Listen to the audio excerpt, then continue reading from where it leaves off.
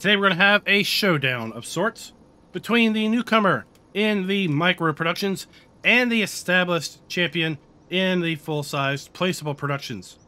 Farm Sim 22 introduced productions in the base game for the very first time.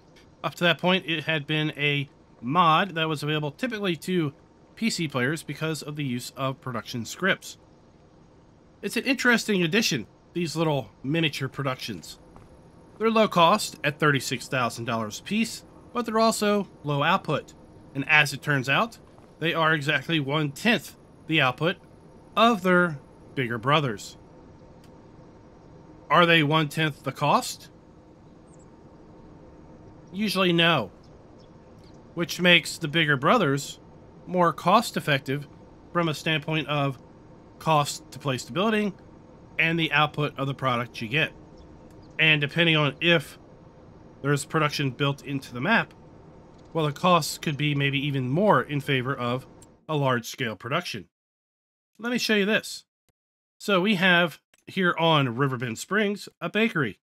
This bakery is pre-placed, and if we jump over here to the bakery, we're going to be able to buy it for $50,000. Just 50 grand for this little bakery. We also have a candy factory, which is the equivalent of the preserved foods factory. This one's going to cost $330,000. A little closer to the 1/10 the cost of the bigger one with the fact of $36,000. We also have on this map a pre-placed grain mill. That one's going to cost you $288,000.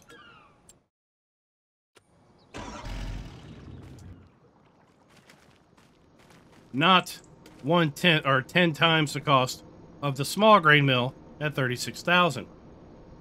So be very cautious when you're looking at these small time productions. They may be cost effective for you starting out, but you may be throwing money away by just not buying the pre-placed one that possibly could be just a little bit more money. Now let's look at these in build mode because there's some interesting things going on. In all examples, these little mini productions are $36,000. And in most cases, the mini production is going to produce the same output as the main production.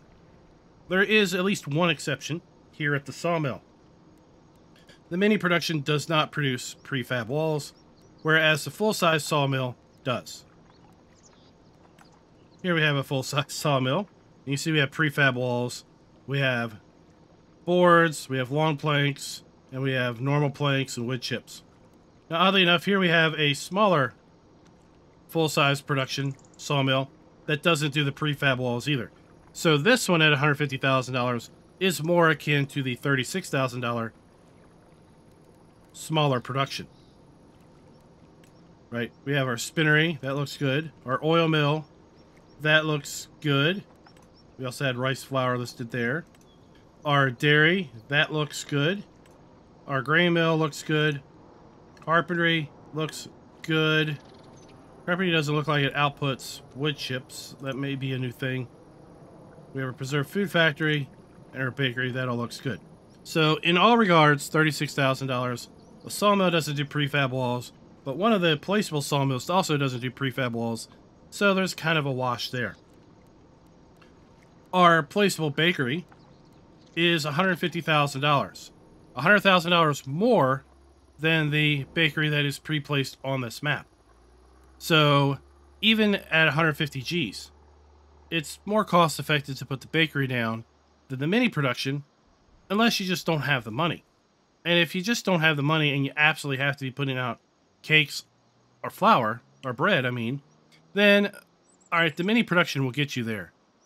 But as soon as you have the opportunity to upgrade to get 10 times the production, you probably should be doing so. Your preserved food factory, as we mentioned, the cost is the same for the one that is pre-placed on the map as well as this placeable at $330,000. So it is comparable to the $36,000 one by just a couple $1,000s. So again, you're not going to lose too much money if you buy the mini one, other than the fact that you have a reduced output. With respect to the flour mill, though, it's $288,000 for both the one that is here on the map and the placeable version. So again, we're kind of back to that ratio where it's less than 10 times the cost to upgrade to the big one. So as soon as you can upgrade to the big one, you probably should, because your cost to output ratio is in a better position with the big one. But let's take a look at some of these other productions. Where might it make sense to buy the smaller production and stay there? Well, we don't have a cement factory mini production, so we can't do really that one. We don't have a mini production paper factory, so we really can't do that one.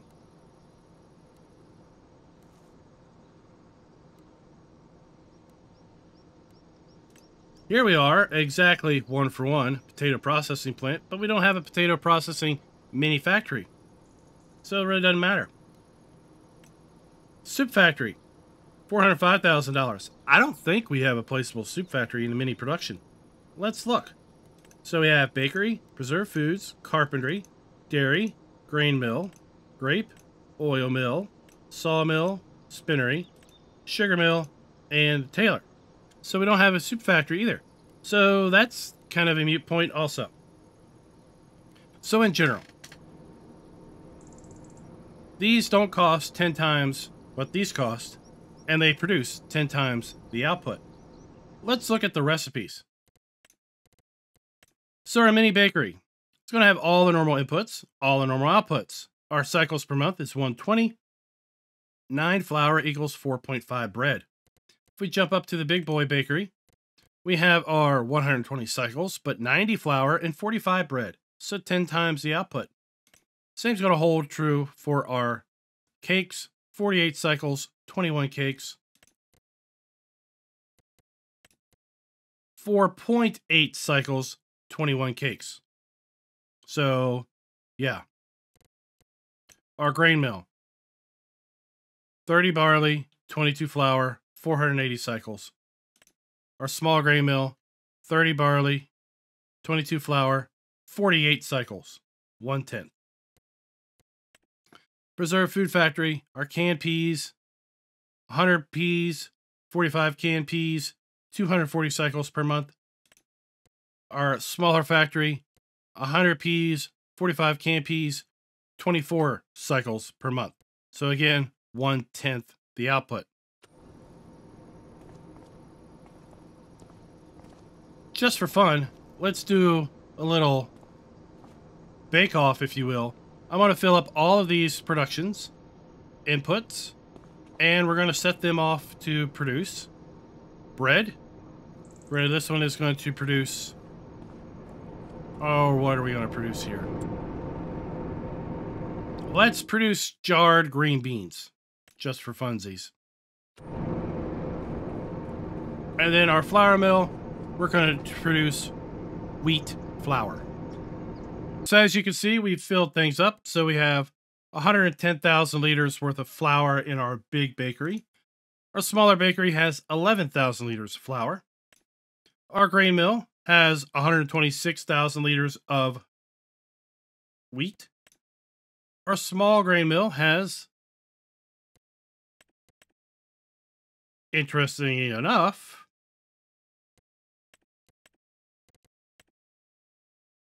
the same amount of wheat. Now I don't really understand that, but okay. We'll just run with it. Our preserved food factory, we have 240,000 liters of green beans for a big boy and 24,000 liters of green beans for our smaller one. Now, it's a little depressing to me, I guess, that we don't have some sort of animations, people in here doing things. Maybe it's because, you know, we've been a little spoiled with respect to some productions that had animations from FS22 that were mods. But given the fact that we can see in here, and we can come in here and look, right, it'd just be kind of neat to see some animations going on. Maybe some modders will do us a solid and make that happen. But all of these are running. And other than coming up here and getting in the info box, you don't really realize they're running. Now, I would think that maybe the fact that we're seeing such a large amount in the little factory here would be adjacentness to this one, but we are actually further away. These two are further away than the other companion factories to each other, so I'm not really sure what's going on there. So we're going to fast forward to 12:45 in September, exactly 1 month from now, and we'll see. We should have 10 times the output in the bigger Roys versus the smaller ones. Oh, how the time flies by when you're having fun, right? So we have a month has gone by. 12:45, we have 0 pallets for a bakery. Just over half a pallet. So we're going to get maybe a pallet every other month on average out of this small scale bakery. What do we have over here out of our bigger scale bakery? Well, we have 5 pallets, as math would expect us to have, given the fact that this one produces 10 times as much. With respect to our preserved foods factory, well, we have 10 pallets spawned here of our green beans. We have almost an entire pallet ready to go, so it's not going to spawn here until we clear these out of the way. So nearly 11 pallets to 1 and a part. We just started 1. So approximately 1 pallet per month for this one, at least with green beans. Our flour mill. We got 1 pallet of flour, 1,000 liters. Just started another pallet. And that means we probably have 10 pallets over here. And lo and behold, we do indeed. And we just started a 11th pallet. So all 3 examples, 10 times the output in our bigger factories, as math would tell us we should get, to these smaller factories. And again, with respect to the bakery, be super careful, because if you buy the little bakery, but then you find out that the placeable baker or pre-placed bakery on the map is only 50 G's, you're probably going to be pretty upset with yourself, because you just threw away $14,000. Well, you threw away $36,000 because you could have spent $14,000 more and 10 times your output, 10 times your investment. I would assume, and I haven't looked at every single miniature placeable, but given the fact that we've got 3 here, I think we've got a decent sample size that all the other ones are going to be 1/10 the output of their bigger brother. And in most regards, their bigger brother isn't even anywhere as close to 1/10 the cost. I think these miniature ones are a great idea, especially if you are doing a start from scratch or one of those, you know, survival gameplays where you are struggling for every dollar. Then if you save up $36,000 and you can start pumping out some flour, and you can save up $36,000, you can start pumping out some bread, it's going to help you get more money in the end. But it's not the end-all be-all of productions. And as soon as you can afford the big boy brother, you really need to be jumping on that bandwagon, in my opinion. I'd love to know your all's thoughts down in the comments below with respect to this small-scale production. Is it a cool concept? Would you like to see animations?